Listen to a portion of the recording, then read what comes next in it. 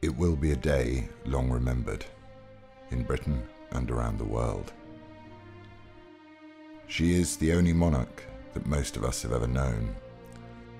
On every banknote, on every letter, every toss of a coin, every time we pay our taxes, swear to protect or face justice. Every moment we came together as a nation, she was there. You will remember where you were when you heard the news. Queen Elizabeth II bound us to our past, to the greatest generation, now sadly, surely slipping from living memory.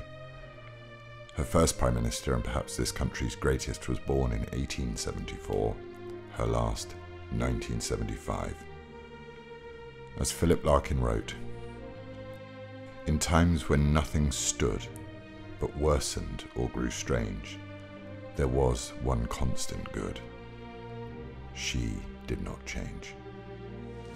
I declare before you all that my whole life, whether it be long or short, shall be devoted to your service and to the service of our great imperial family to which we all belong.